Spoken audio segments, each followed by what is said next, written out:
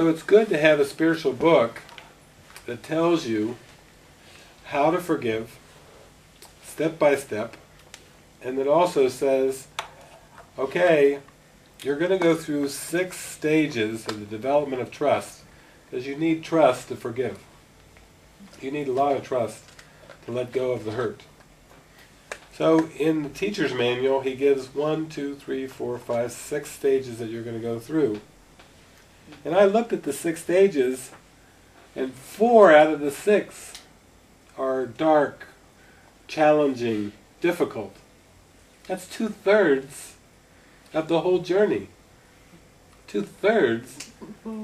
2/3. That means if the journey was 90 years long, then 60 years would be difficult. And I was like looking at this going, oh, but again I had said to Jesus, I said, give it to me straight. I want it straight. Don't give me the sugar coating. Give it to me, whatever it's going to take, give it to me straight. And he said, here, it's straight. So, is it necessary? No. Is it usually experienced that way? Yes. And the reason is holding on. When the ego is desperate to hold on to the past. But what to do? Well, what you do is if you have willingness, like I was just sharing, you start to get new experiences. That even when all the darkness was coming up for me, and the tears were coming every day, like a fountain or like a waterfall, I thought, oh, this is great. I turned it on, now I will never be able to turn it off. It felt like that. It felt like, where's the light at the end of the tunnel? I don't see a light. It's just very, very, very dark. But then I would say to myself, oh, I'm doing my work. I'm not hiding and protecting the emotions. I'm letting them all come. And that's the most I can do. I thought to myself, I'm doing the inner work. It's not easy, but this is what I'm doing. And what else would I rather do with my time? If I'm just going to have to keep replaying these same beliefs over and over and over until I bring an end to this cycle, then what else do I have to do with my time? It's like, let's get to it. I would even make prayers to the Holy Spirit and Jesus where I would say to them, bring it on. It's like people always say, don't ever say that to the Holy Spirit, but I would do that. I would say, bring it on, bring it on. Like, I'm not going to delay, I'm not going to wait. Give it to me. Pat Benatar did a song too. It was, hit me with your best shot, fire away. Just try that with the Holy Spirit.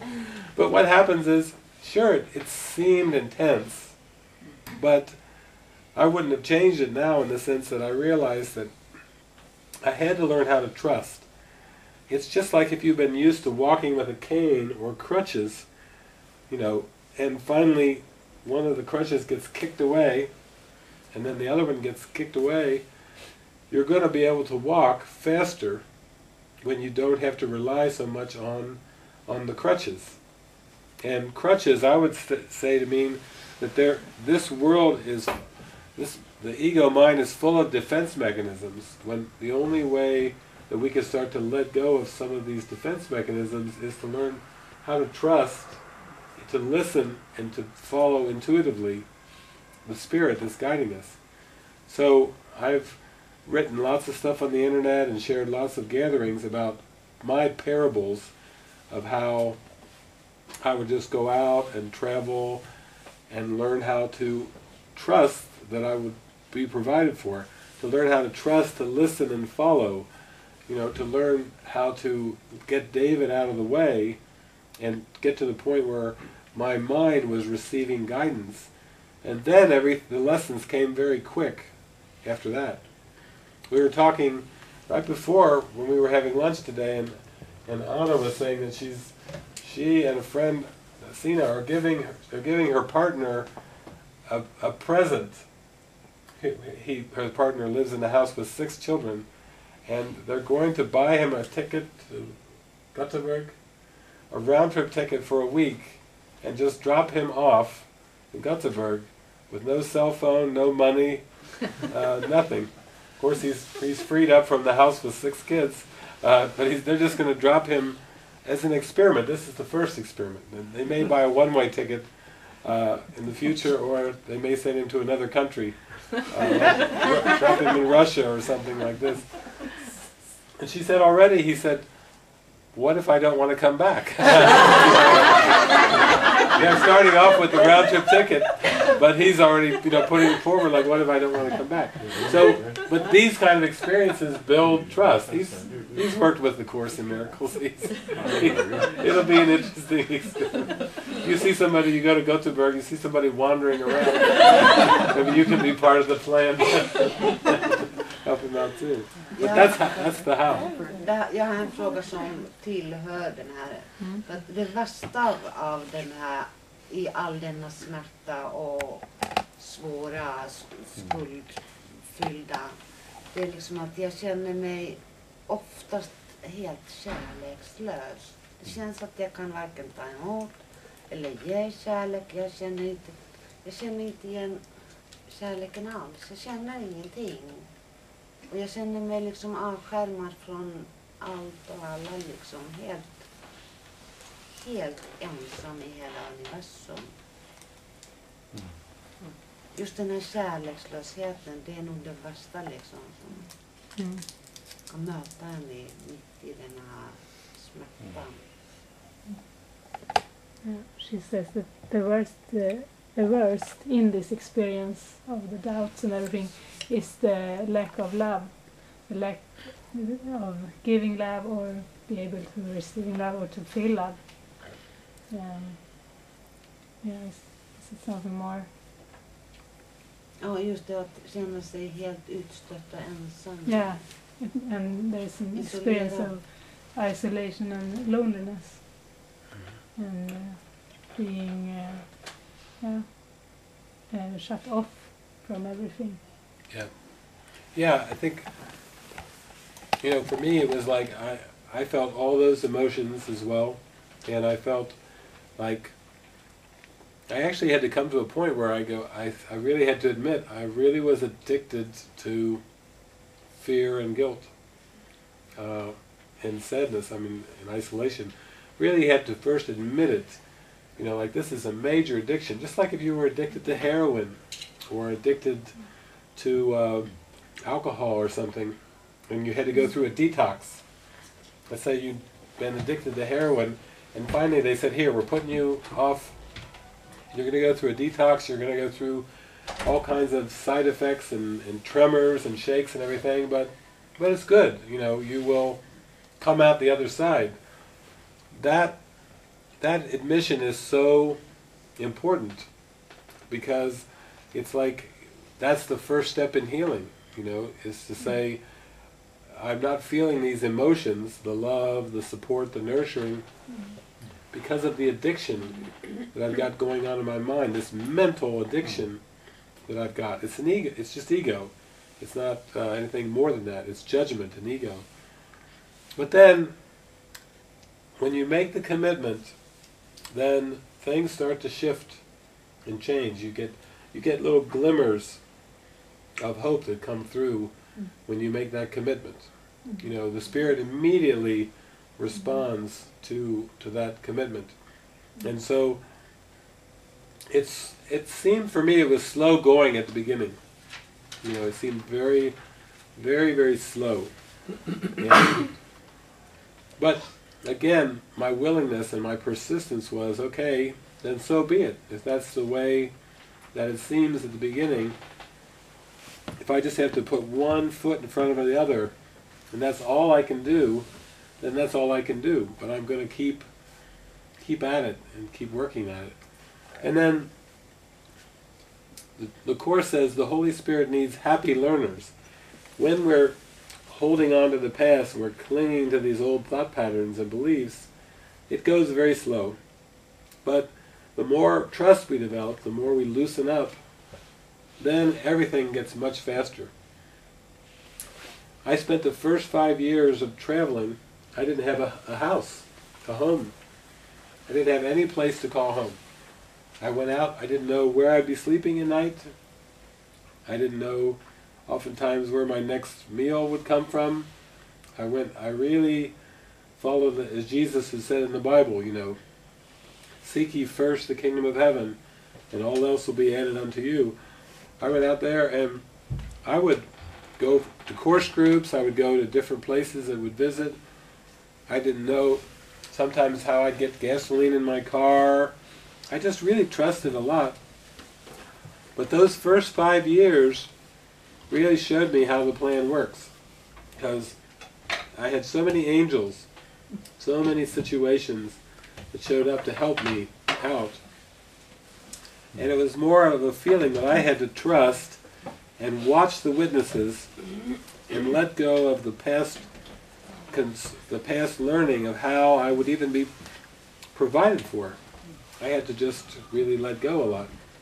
And those 5 years of travel really helped so much because I didn't really have a house to go to. I mean, I would watch the sun going down and I would say, where am I going to be sleeping tonight? I would get guided to a Course in Miracles group.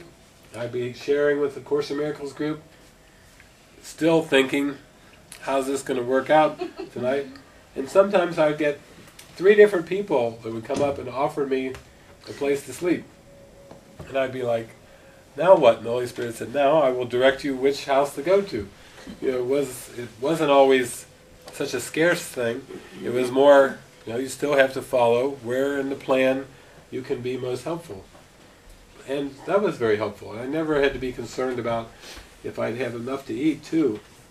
They'd have Course in Miracles potlucks. It was more refusing the food because so much stuff was coming. You know, it was not the way I thought. At the beginning I was thinking, oh my gosh, I was thinking the worst case scenario, but it never worked out that way. So it's by listening and following and having experiences, those new experiences, that washes away those old thoughts and those old thought patterns. And then we build confidence and trust, and the more that you build the trust, the faster the lessons come, and the more joyful the lessons come. So it's just at the beginning, you just have to really be patient and persevere with those things. Healing your mind is like cleaning a turkey pan. In other words, when you cook a turkey, you have to, you know, put the turkey, stuff the turkey, put it in this pan, and you have to bake it for many hours. And it really is a mess when you're done.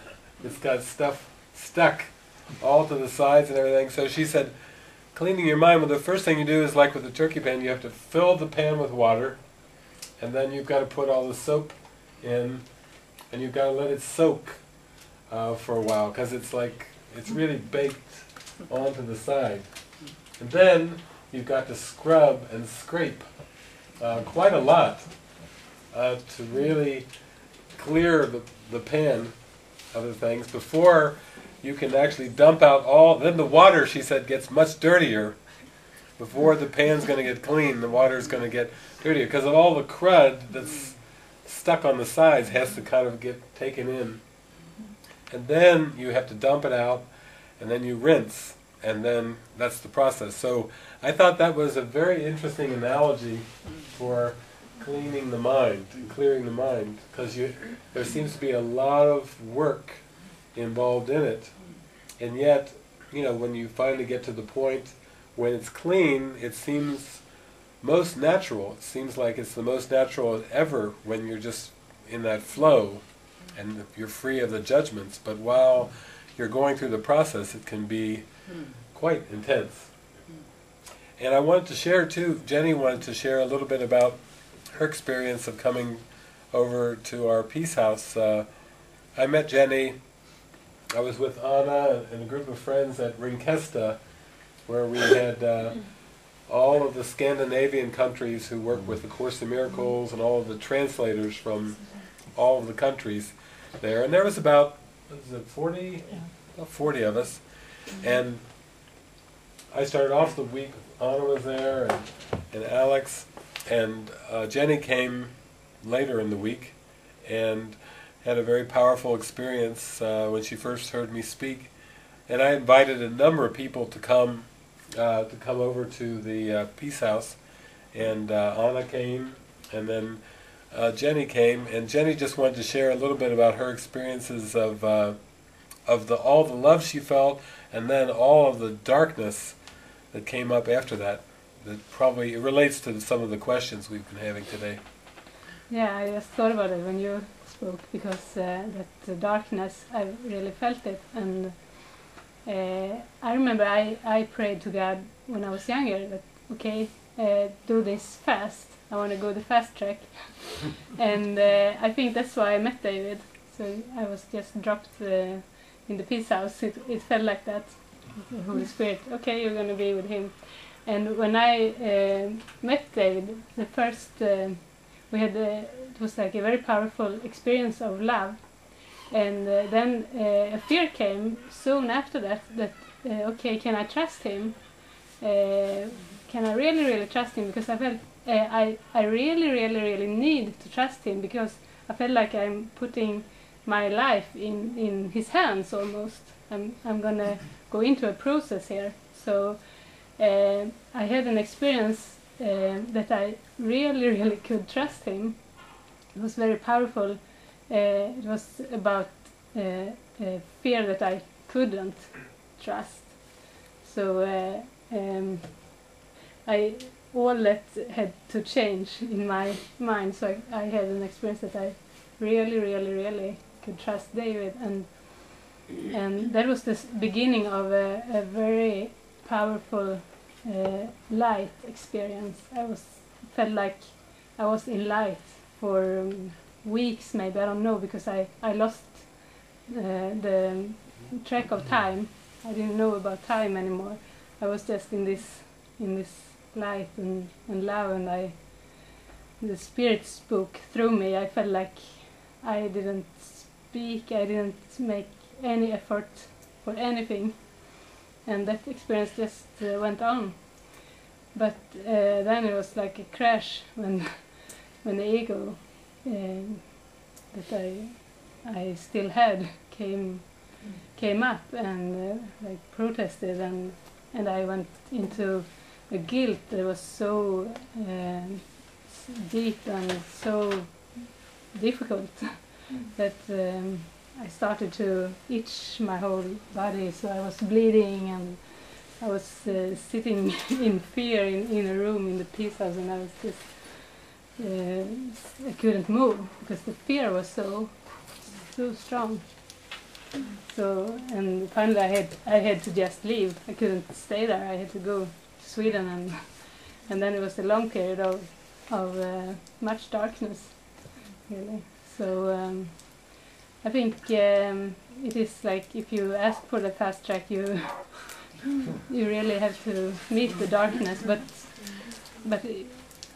I think it's the best way to go, because it is fast.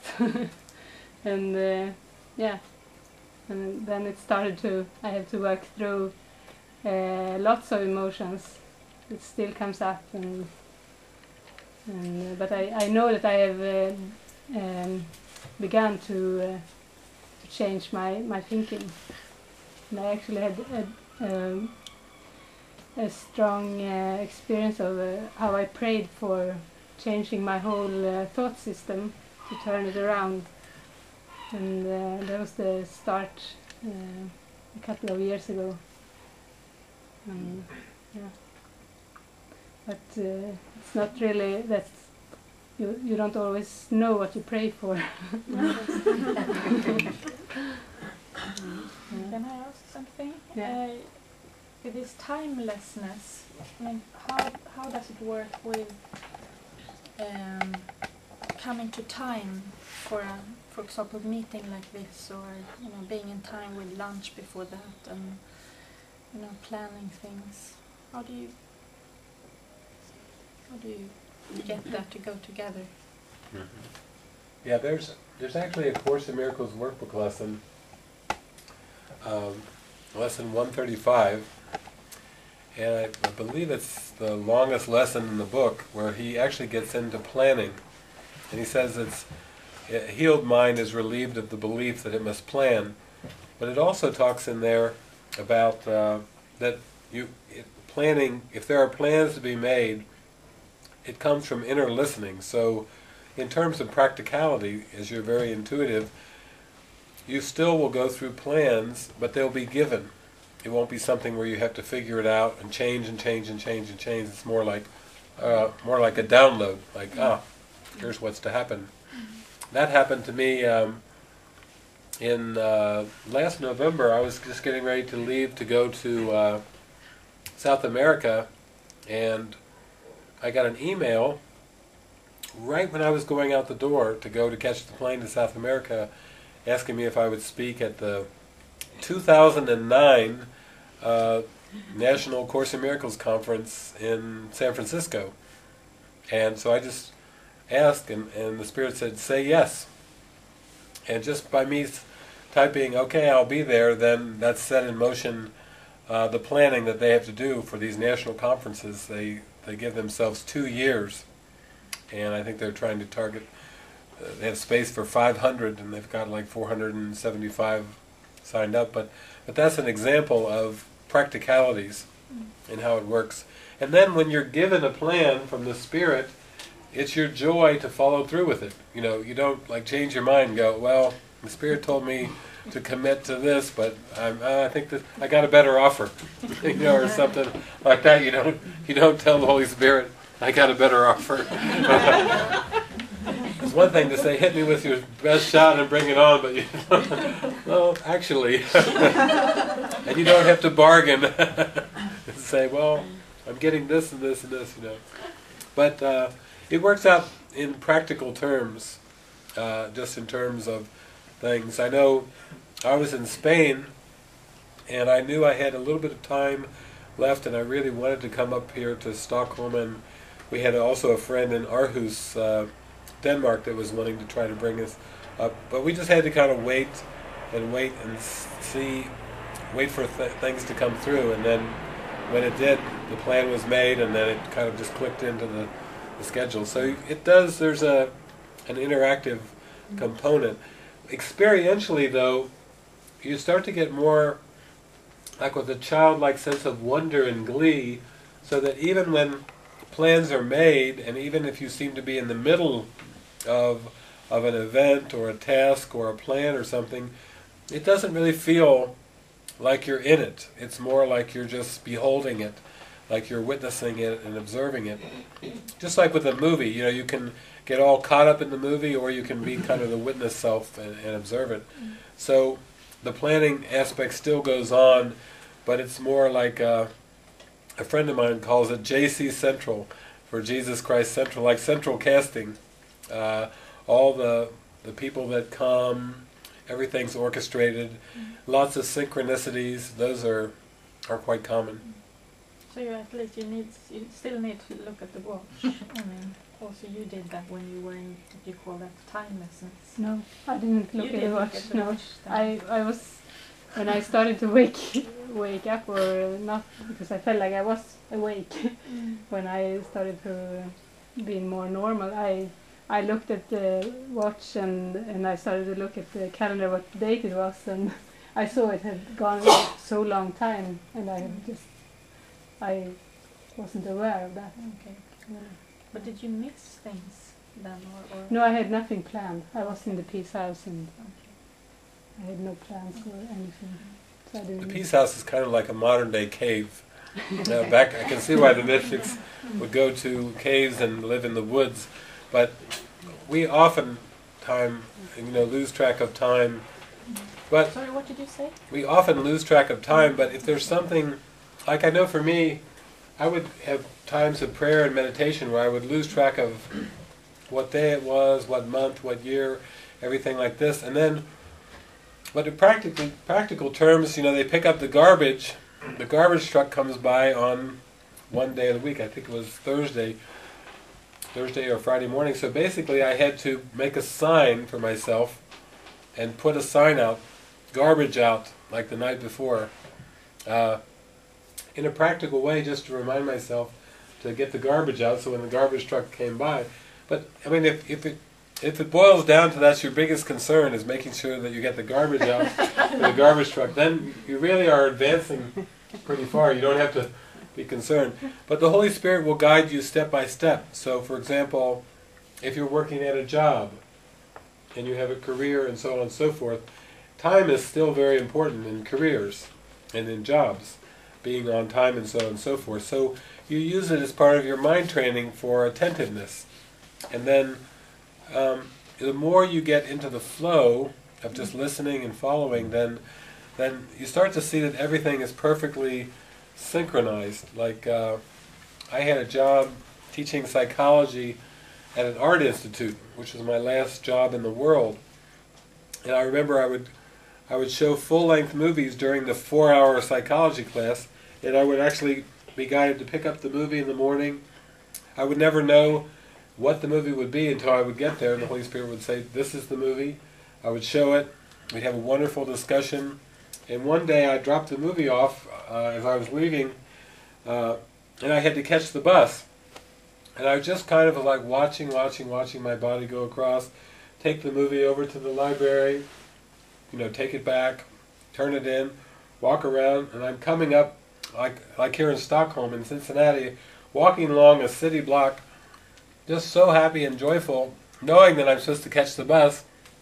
I came up to the crosswalk, I could see the bus coming up the street, just waited till I got the green light, walked across, took 2 steps, the door opened, I said, "Oh, this is cool." It was almost like, some of you might have seen the Volkswagen commercial, where they did a Volkswagen commercial where they got this great song on the radio, and the beat's going, and the windshield wipers are perfectly in sync with the song. But then you look out and you can see the people moving, and all the people on the street are all moving, and it's all synchronized to this song that's playing.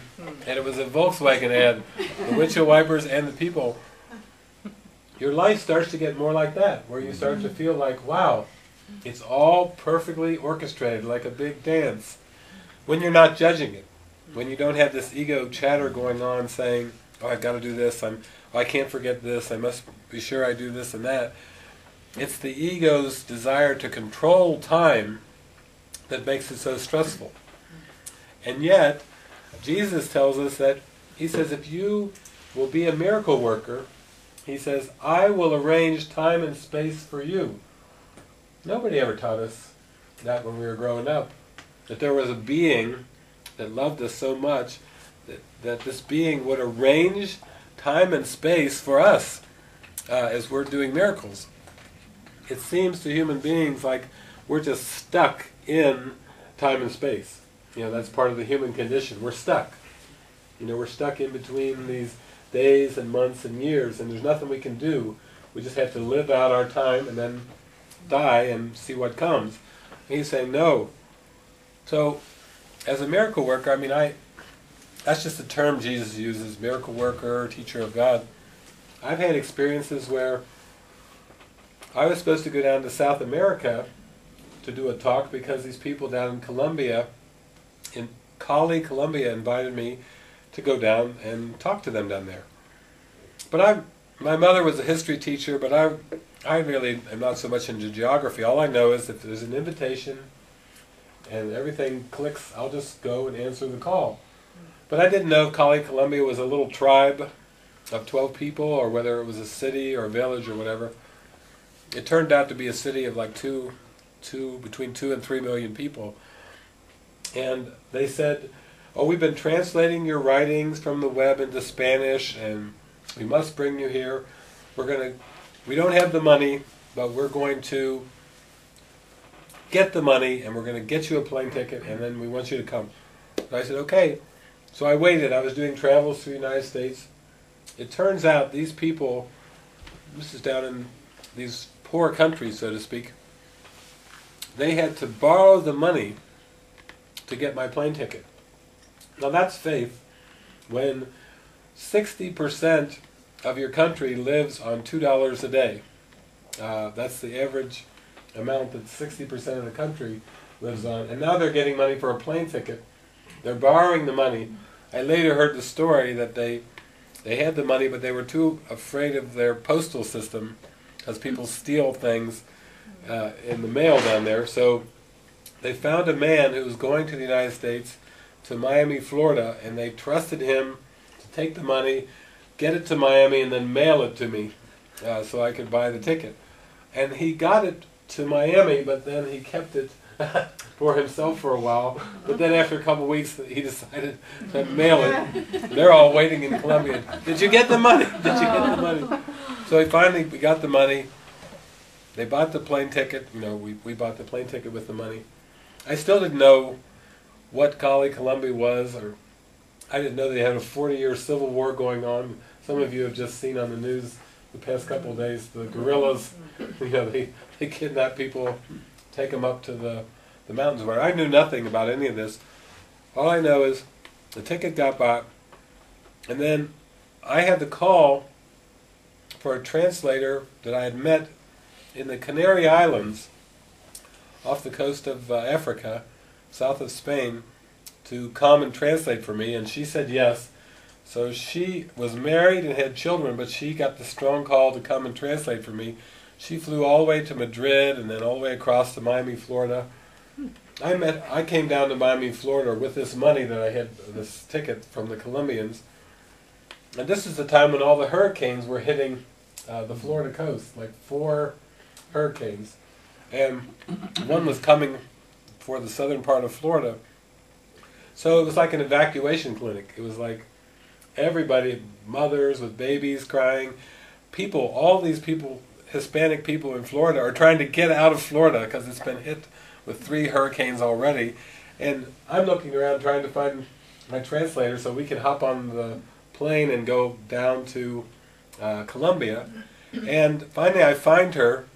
We get on the plane. As soon as the plane takes off, we just get up into the air. They said they've shut down the entire Miami airport, international airport, right after, coincidentally, after our plane took off. So I used the story with the Colombians. I said Jesus was like holding off the hurricane. Not yet, not yet. Okay. And then shut the airport down. But actually, think about it. Jesus says, I will arrange time and space for you. It's kind of nice to think you'll hold off a hurricane for me? You know, am I that important? Well, he's saying, yes, if you give your mind to perform miracles or let him perform miracles through you, all of time and space will be arranged.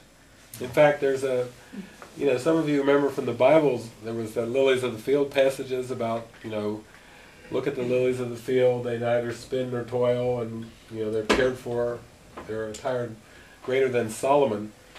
There's a paragraph in A Course in Miracles which has come to be known as the promise, where Jesus says, once you have accepted his plan, meaning the Holy Spirit's plan, as the one function that you would fulfill, there will be nothing else the Holy Spirit will not arrange for you without your effort. Without my effort. He will go before you, making straight your path, and leaving in your way no stones to trip on and no obstacles to bar your way. Nothing you need will be denied you. Not one seeming difficulty, but will melt away before you reach it. Before I reach it. He says, you need take thought for nothing except the only purpose you would fulfill. Now that's quite a promise. Think of wherever you are in your life, that the Holy Spirit and Jesus are saying, if you will just let me shine the light through you, if you will just let miracles come through your mind, through your consciousness, you know, I'll take care of everything else. And that includes a job, if you need a job to pay off debts, if you need a job to undo certain aspects of the ego that are important for forgiveness opportunities, it will be given. He even says the Holy Spirit will take nothing from you as long as you have need of it. You know, and he will supply you with whatever you need as long as you have need of it. So that's an amazing promise. And I think in my life I just finally said, okay, that sounds like a pretty good deal. you know, really give the devotion over and say, you guide me, I trust you, and then it has felt more like a fairy tale than an actual lifetime, because of all the synchronicities and the things that fall in. I mean, I have not been guided to copyright anything, and I've not been guided to sell anything. It's all just done on a donation basis. And even organizers that set up things, you know, I just accept the donations and use them to travel or to make supplies or whatever, to help disseminate the supplies, and then keep doing it. And it's been going on like that for like 17 years now. And so it's not been the standard route of like writing a book or trying to use the channels of the world to kind of get some fame or some recognition, and then piggybacking on that recognition to travel. I've been going around the United States and Canada since 1991 and around the world since 2003. And if somebody had said to me, you know, what do you think about world travel? I would have said, I don't even know about it. I don't have a passport, and I would not understand how you could do world travels without some kind of major support. It's for somebody who's got, you know, no church affiliation, no affiliation with any kind of institution or whatever. That would be kind of surprising to do it that way. But it has just worked out in terms of serving the plan. It just seems like whatever is needed is provided, from frequent flyer miles to a place to stay here or there or whatever. It just seems like it always just clicks into place over and over and over. And it's been happening for 17 years, so I've got no reason to question it. You know, it's like if it keeps working over and over, day in, day out for 17 years, then... But what I see is that it's like a whole new world opened up. You know, like, I was raised with the Protestant work ethic. I was raised how to earn money, save money, spend money, you know, all the typical things that we go through to be a mature, functioning adult citizen in this world. How to use a credit card and how to, you know, use a debit card and so forth, and transfer money and so forth. And then what Jesus is saying is like, yeah, it's good, you can do that, that's all good. You can do that without assistance, he says. You can learn all that without assistance. To learn how to listen to the Holy Spirit and follow the Holy Spirit, you need assistance. You need a lot of assistance. Almost like all the learning that you've done to be a mature, functioning adult citizen, it still hasn't freed you. Now you're somewhat of a competent human adult citizen, but it's still, you've got guilt and fear, and you're far from free. You're not home free at all. You've just kind of taken a baby step, and now you've got to learn how to let the Holy Spirit teach you how to listen and follow. And at one point, I don't know if you remember back in the Bible where Jesus said, except you become as little children, you cannot enter the kingdom of heaven. He actually tells you exactly what he meant in the first statement. When he does in the Course, he says, infants, babies, are completely dependent on their parents for their life, for their survival. He meant by that statement, except you become as little children, you cannot enter the kingdom of heaven. You have to become as completely dependent on the Holy Spirit for everything as a little infant is on their parents to make it. In other words, to enter the kingdom of heaven. So he says at one point, your problem isn't that you ask for too much, it's that you ask for far too little. You know, the Holy Spirit wants to give you everything, and you've got such limiting beliefs of unworthiness, that you think, oh, who is God to talk to me? Who is God to arrange time and space for me? You know, who is the Spirit, you know, to take care of me? We're so used to thinking of ourselves as kind of small and little and insignificant. When he's saying, no, you need to really learn how to be dependent and trust in God for everything. And then he goes on to say, your problem is you still believe you can run some aspects of your life all by yourself and leave some aspects to the Holy Spirit. And it's like healing is not a partial kind of thing. You don't give the Holy Spirit partial access to your beliefs and to your mind and expect to be healed. healing is not partial. Just like nobody's ever been partially pregnant. You're either pregnant or you're not pregnant. Nobody's been partially healed. So you get brownie points or bonus points for being 95% healed, or, well, I'm close, 99% healed. No, it doesn't work that way. So you start to realize that in the end, you realize that as you go through the day, you let the Holy Spirit dress you, and you let the Holy Spirit guide you in small details as well as bigger things. You know, we're accustomed to thinking of big decisions and small decisions, you know. A marriage partner, that seems like a big decision. You really don't want to mess up with that one, or you're in for a real tough ride. But we think of, you know, whether do I wear socks or not with my sandals. You know, that's a relatively small decision compared to a marriage partner decision. But Jesus is saying, no, there aren't really big decisions and small decisions. You're making decisions continuously, and there's some decisions that you're making that you're not even consciously aware that you're making them. They're unconscious decisions that are based on your beliefs, and you need to raise those beliefs up into awareness, otherwise you'll be like a robot and just be making decisions based on these past beliefs.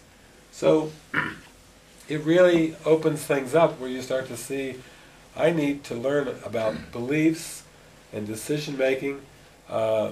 Sometimes I draw, at one point I was into graphics and maps and everything, so I asked the Holy Spirit to draw me a map of the mind and give me a map, and I have it online.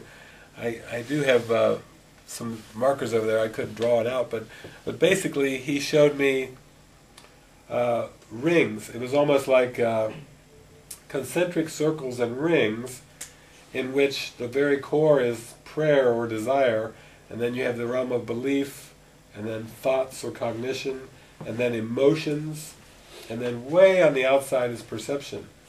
So the world that we perceive is coming about because of all these inner rings, all these inner processes that are going on in our mind. And we just see the gross effect. The world that we see through the five senses or on the news or whatever is a projection of what's going on in our consciousness. And the deeper you go in, every ring that's inside another ring is causative. So your power of prayer, your power of desire is like the core, your altar, and whatever you wish for from that altar, you perceive in the world. It just goes through a series of beliefs and thoughts and emotions and finally perceptions. So, to give you an example, I put everything I can, I mean, my whole life is put as much stuff as I can on the internet for free so people can download it all over the world, translate it into whatever language is helpful, and then let's get this ego thing over with in a hurry. You know, the sooner the better. Let's not delay. So I put it all on the web, and we were just down in Australia, and a man welcomed Jenny and I and said, I want to fly you up to this kind of resort town. Tropical resort place. Tropical resort place up in northern Australia, Palm Cove.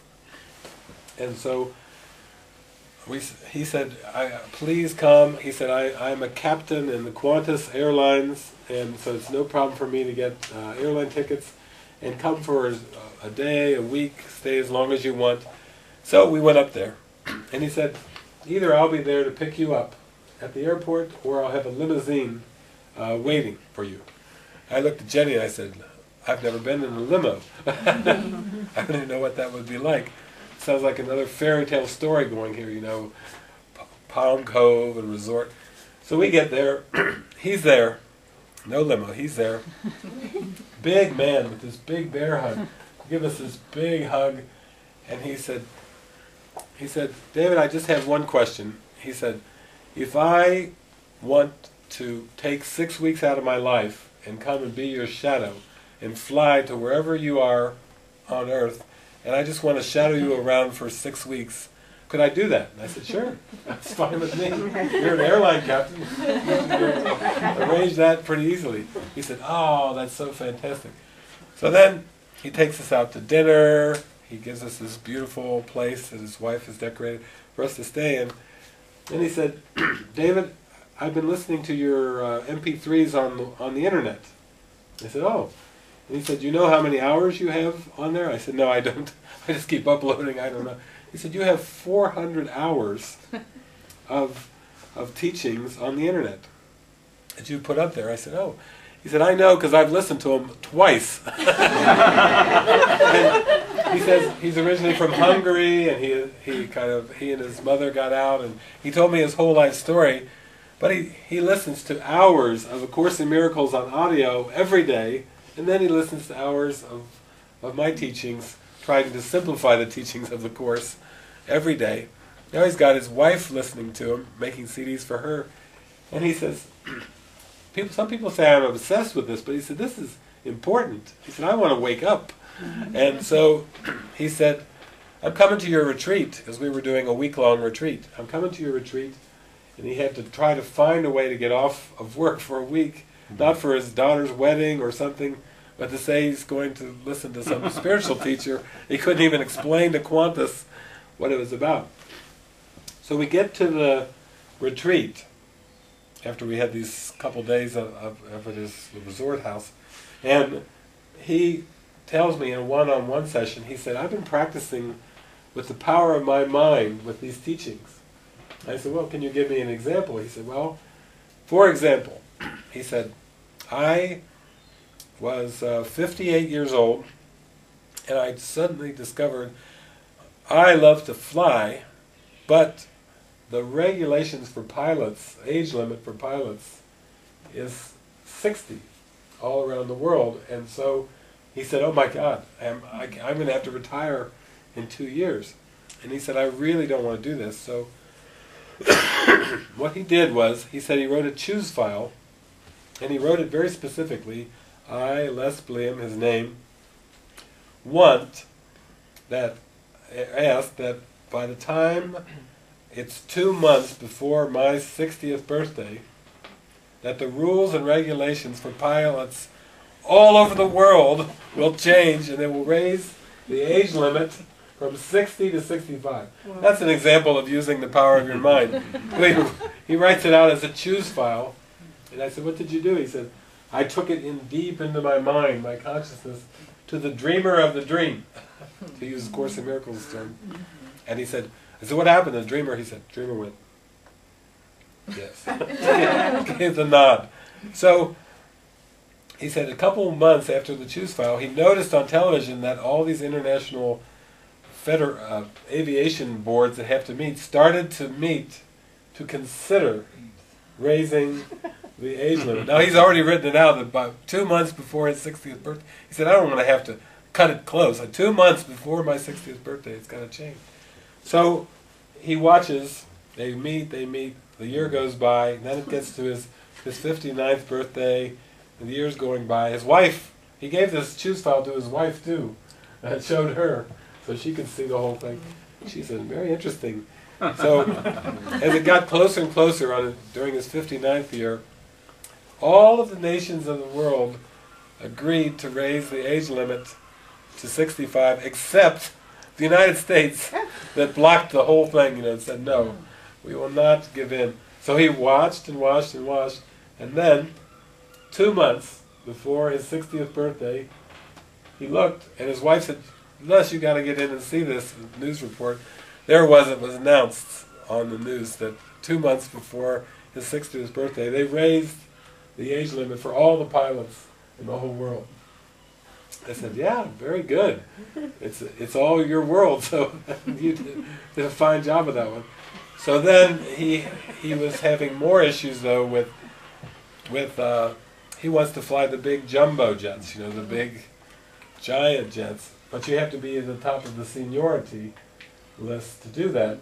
And he had supported a strike of younger pilots that went on strike, and because he came back late, then they demoted him in terms of seniority from like 3 or 4 at the top of the system to 900 and something. So he's like, I want to fly the jumbo jets, but my seniority is way down. So he wrote a choose file. He took it to the dreamer of the dream. And the dreamer was like, no. So he was like, that was his question. He was like, I want a one-on-one. Why? Why can't I fly the jumbo jets? And I said, well, you know, there are more important things than these little specific pilot whims. There's a higher plan here. I said, yeah, I know.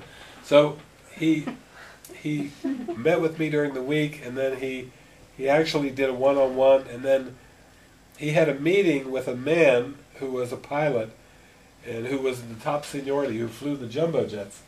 And he had like a tic and facial movements, and he seemed very nervous and anxious. And this man said, oh, my wife and I, we can't even sleep in the same room anymore, and all this and that. And it was like the Holy Spirit was saying, okay, you want to fly the jumbo jets? This is what your life will look like. You know, is this what you really want? He's like, no, no, I don't. So basically, he ended up redoing his choose files.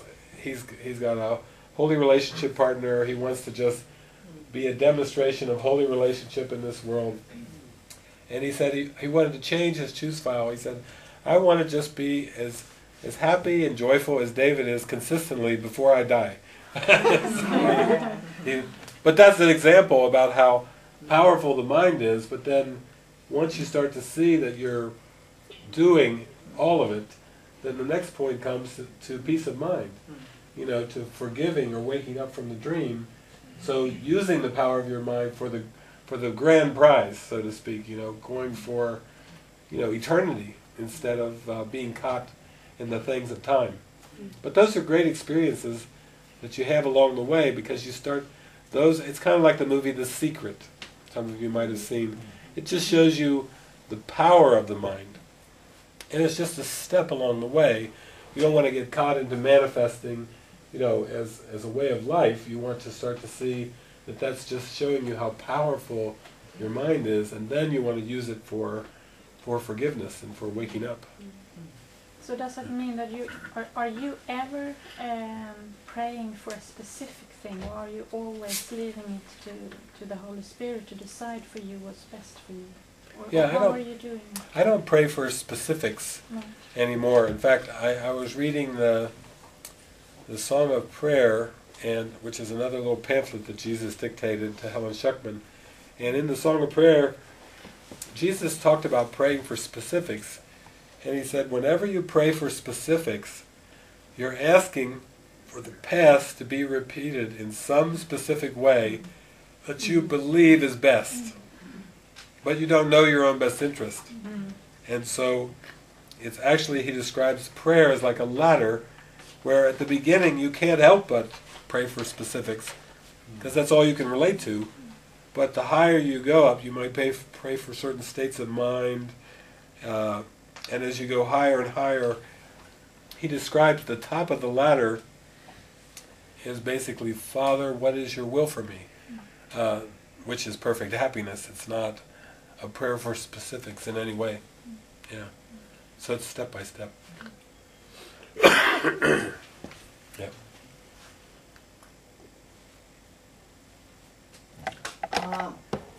En fråga som säkert alla har funderat på någon gång. Liksom, hur skiljer man rösten mellan egot som jag vet att den inte är verklig, men den är väldigt högljudd och smart och smala upp de vackraste bilderna man kan tänka sig ibland. Hur skiljer man? Jag menar, hur gör man det praktiskt? Jag menar, jag vet inte vad som är mitt ego och vad som är den heliga anden som talar. How to see the difference between the ego's voice and the Holy Spirit. Yeah, it definitely takes a lot of practice. But what I've done is, through a lot of the gatherings and the teachings, is I talk about cause and effect, because the more you get into understanding cause and effect in a metaphysical way, it gets clearer. The Holy Spirit is always teaching that the mind is causative, and that the ego is always trying to trick the mind into believing that the world is causative. So you can tell the difference between they're teaching very different things. In simple terms, whenever you feel a command or a demand, whenever you feel forced or coerced or pushed or pressured, that's the ego. Because the Holy Spirit is very, very gentle. You may get some instructions, but basically the Holy Spirit's like offering you up some advice as an advisor, respecting your mind, respecting your power of choice, and just saying, here, this would be very helpful. And you can totally reject it, or you can open up to it. Men om jag liksom ber den heliga anden liksom att tala till mig, jag försöker ha tillit, jag liksom sker din vilja så här liksom till det oändliga, och ändå mår jag bara jättesvart liksom. Jag menar, är det bara ego som styr hela mitt liv då? Jag menar, jag vill ju verkligen, jag försöker ju verkligen liksom ge mitt liv till den heliga anden, Gud. Jag menar, så. En kommentar från mig var, du kanske ber till någonting utanför dig själv. Du ser det som separerat. Nej, jag inser liksom att det inte är separerat från mig.